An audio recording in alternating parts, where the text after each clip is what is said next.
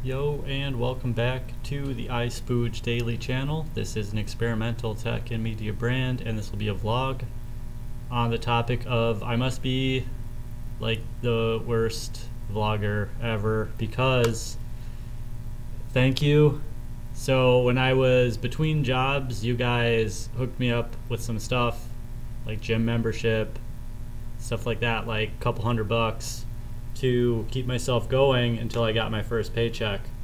And then I started working, I kept vlogging a little bit, but then I'm like, all right, no more. Like vlogging, I'm like the only vlogger who's like, yo, I'm not a vlogger, I'm just on here because I build vlogging platforms.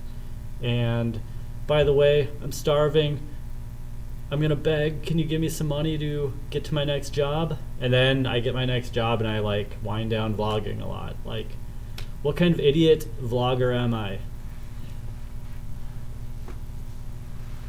Because insanity is doing the same thing over and over and over and expecting different results. So I don't keep getting minimum wage jobs, necessarily the same one over and over, and expecting different results, but I'm like, oh, maybe I'll move out of the Bay Area to agriculture town, yada yada. Like wherever I go, it's the same thing.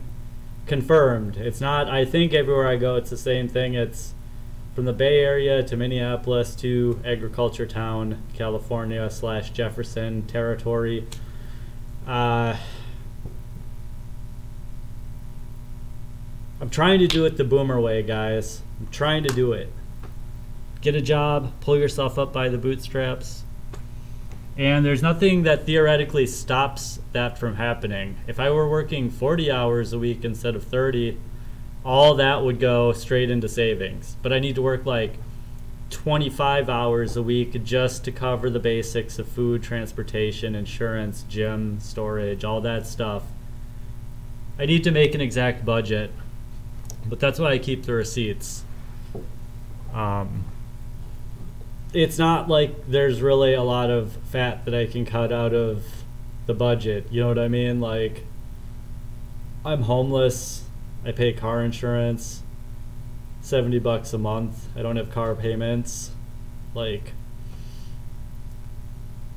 I can't say I don't drink. I'm sober because I went out a few weeks ago a few times. So that kind of like breaks that, because before that I hadn't drank in like a year, and before that I drank a few times. I hadn't drank in like a year before that, or at least 6 months. So it's always like 6 to 12 months of no drinking, if not 2-3 years. I don't know the longest I've ever gone, but it's not a thing. That's why I don't keep track of it. Oh, and I just realized these lights that I want to be on are actually off. Oh well, that's okay. Because I'm a bad vlogger. No, I do have this ring light though, so that pretty much covers up all the external lighting. Everything else is just for my mood. Actually, you probably would see more of my, so I guess you can, the screen's at an angle. But yeah, so one take vlogs aren't necessarily the only thing I can do with this channel. I want to do more, but I'm not putting energy into doing more. Because what else do I want to do? I mean, I really just want to build these platforms. And so what's so terrible about these minimum wage jobs? Like, really, it's not terrible so much as just I'm in a little hamster cage with a small group of people who become familiar, get those familiar spirits, and then it's just like they start disrespecting me, and then other people see other people disrespect me, so they disrespect me, and then it's like this fire of disrespecting Harlan, making Harlan the pawn. That's my name, Harlan. You know, it's just always the same downward spiral, and it's because I don't stick up for myself. I don't check people in the workplace. In real life, sure, but if it's in the workplace, a job that I need, or else yada yada. But really, holding on to the job is not getting me ahead. Like, for a while I was getting ahead. I had a couple thousand saved, and then our hours got cut back, and then because we closed for a couple days a week, and then like we opened one more day and then one more day, and we're still closed 2 days a week, so I work 5 days already, and usually at least 30 hours, about 30, at least 30. You know, it goes up. You know, we're getting busier again now. Thankfully, we're getting busier, and so I'm getting like bigger checks. But without it being like 40 plus hours, what I'm noticing is when I'm saving, I'm feeling good, I'm saving, and then I'm doing things like not getting my car's oil changed, right? Not eating twice a day, only eating once a day, right? So then I start losing some of the weight that I put on from lifting, and then it's like the only way I can save money is to just put things off. But that's not really saving the money. That's just keeping the money in an account, being miserable, but having the money, but still knowing like, okay, I guess I need to spend a bunch of money, and then I spend my money and it's down to basically zero once I spend it all. Because it's only ever a few hundred, 1,000 that I can get ahead, and it's by not doing things like registering my car. You know, I was driving around from June until like early October or late September on June expired tags. So that's like, and then, you know, there's $60 of fees there. So if I would have just got it right away, but I couldn't because in June, well, actually, no, I could have. Because beginning of July is when the restaurant shut down. I only knew it was going to go down for a week, so I didn't know like all of June that it was going to shut down. Anyway. So, and then we get to like the extra costs of like, okay, working in a dish pit, working with all kinds of caustic chemicals, working with all kinds of heat, taking things out of the oven, working with knives. You know, these are not a big deal, but right now you can see me itching my arm, and it's because you can bet I probably got something caustic on my arm, like some, oh, just be more careful then, right? Yeah. Or it could just be dry from washing 800 times a day, which soap is caustic. So as careful as you are with hand soap, I know you're not even supposed to scratch. Like, I know I don't even usually scratch. Usually I do it through my clothes, but it's just so itchy that it's like, oh, you're just making a scene so that people feel sorry for you and give you stuff so that you don't have to work like a good, honest. I'm noticing, like, yeah, I'm programmed by boomers. I was raised by boomers. I'm almost a boomer myself. It's itchy. Oh, you're trying to get pity. Saying your arms are itchy. So, yeah. I'm trying. I'm doing my best. You know, never mind all. You know, I don't even complain about stuff that happens at work, right? Because I try to make this channel be evergreen, which means content that's good all the time. But yeah, why don't I just check my vlog email and be a serious vlogger then? If going to work at a minimum wage job, no matter the city, is so bad. It's not actually that bad. It's just, you know, it's like the difference between disrespect and lack of respect. So the lack of respect can be neutral. The disrespect is actively disrespecting. And it's like anything but respect is difficult. So even people being neutral and not respectful, but not necessarily disrespectful, is draining. It drains the energy. And so I don't know, I guess like the one last thing I can do is, now that we're in winter, this is what I did today, and I think I'm gonna get back to, is the 4 a.m. club. And literally right now it's 6, it's dark outside. It's been dark for a while. Last night I was literally dozing off to sleep at this time, 6 o'clock. And this morning, I'm not sure all the times I woke up, but the last time I woke up, it was still like 5:40. And that's not unheard of for me to wake up at that time, but it is, well, now that it's fall back, we are getting earlier mornings again. But it was getting pretty late with the non-time, like the non-daylight savings adjustment. Like, the latest I woke up was like 6:50, and I was like, whoa, how did I sleep this late? Because, yeah, some days I do actually have to be to work at 8, so if I'm sleeping till 7, that's danger zone right there. I never use alarms either, except to train myself. So basically setting the 4 a.m. alarm and just so that I know what time it is, because I probably woke up around 4 or something as well. But I did doze back to sleep until going on 6. So I was here at about 6 today until 8:40, and then I went to work. And my plan is basically go to work, take a shower, eat, and then, you know, basically do something and then go to bed. But, you know, committing to that says, okay, well, that means you're committing to not having a social life, basically, because, you know, nothing, if I'm going to be staying out, going out, whatever, you know, even 10 o'clock, that would be an early night. But that would be extremely late if I was being in the 4 a.m. club. So if I'm committed to 4 a.m. club, like, that's just how it goes. I'm in bed by 8 o'clock. I'm sleeping by 8 o'clock and up by 4 o'clock. I don't necessarily need 8 full hours, but leaving it there would be nice.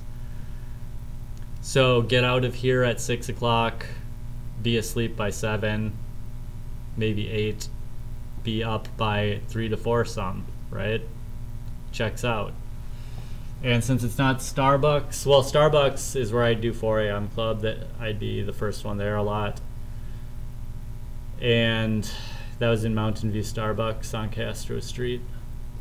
4:30 or 4 some days, I think. Pre-pandemic, it was easy. Post-pandemic, it got a lot harder to find places where you could go in at 4 a.m. and start your day.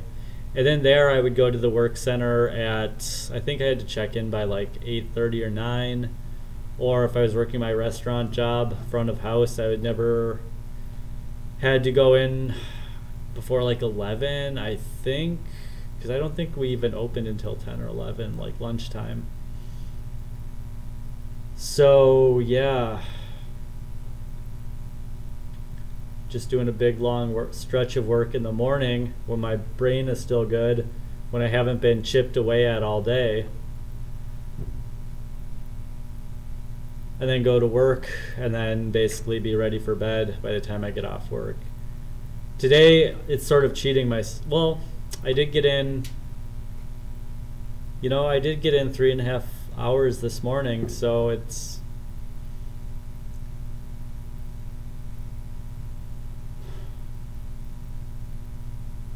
I mean, while setting up the routine, I guess, I'd have to be super tight, but it's so against the cultural norm. And yeah, 4 years ago when I was doing it, I wasn't thinking about like making friends or anything like that. But now it's just like, where's my tribe? I might just have to accept that it's on the internet. I want it to be local people. But yeah, I'm like the worst vlogger ever, because I'm like, I'm just going to use vlogging as a vehicle to get me into a regular job. And most people are like, I'm going to quit my job by vlogging. Like, that's me. I'm not an iconoclast. I'm just the opposite of the mainstream, like, all the time. And I think I have reasons, but then I have so few chances to even talk with people, much less explain my reasons for being so weird. I don't know, it's like, I'd really have to go, I'm not going all in on making friends and having a social life either, so might as well not like half do two things, might as well go all in on one thing, right? And going all in on a social life when you're a homeless guy who's not working in your field versus, okay, yeah, I went all in on being social when I was like in a good job in my field, like I was there, like I could be confident, like yeah, that is external source of confidence or validation, working a job in your field, but it's also just my resonance. Like right now I'm with people who basically act like I'm a joke, if not because they think I'm a joke, because they want to hold me down so that they can get the promotion or whatever, because I'm super not a joke. I mean, yeah, I'm inexperienced in the kitchen, but I always do things in a good way or whatever, but then people talk to me like I don't. Not all people, just certain people. And it's like specifically people that meet the archetype of my dad. Like my OG bully, my dad. The guy who gave me all the initial injuries for future bullies to rip off this scab, rip off that scab, you know. Haha, bullied, right? Yeah, my dad is the original bully, turns out. Oh, daddy issues, blah, blah, blah. Running out of focus on this vlog, which the point was just like I'm the dumbest vlogger because I'm begging for money to get a regular job so that I can work the regular job and support my vlog platform development. And I vlog myself just for content and as a record of this novel experience of being homeless. Sort of like the joke is I'm a hardworking first generation college graduate, entrepreneurial, empathetic, you know, homeless guy. Well, if he's really that great, who's been living on the street for 6 years. Well, if I'm really that great, I would have solved my own problem by now, is kind of the joke, right? Like, no great software engineer is unemployed, right? Sometimes they are, but you don't know them, you know, based on, it doesn't meet your expected way things work.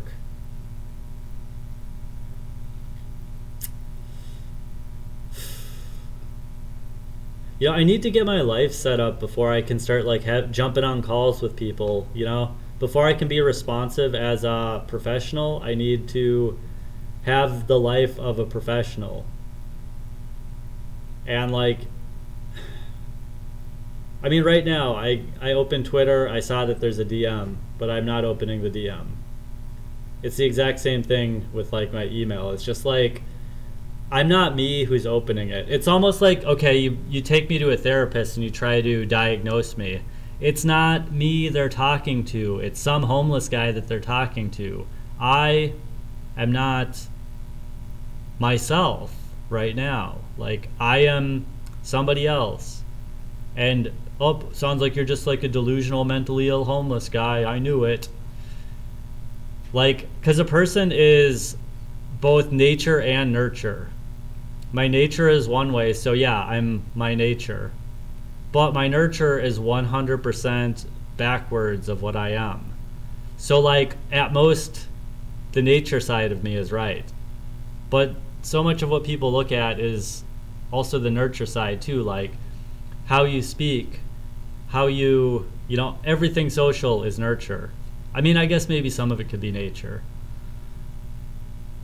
But it's a huge element that's not me. And so if you like put me through a behavioral interview, like it's not me you're interviewing. In a year, when I have a different living situation, I'll be a different person.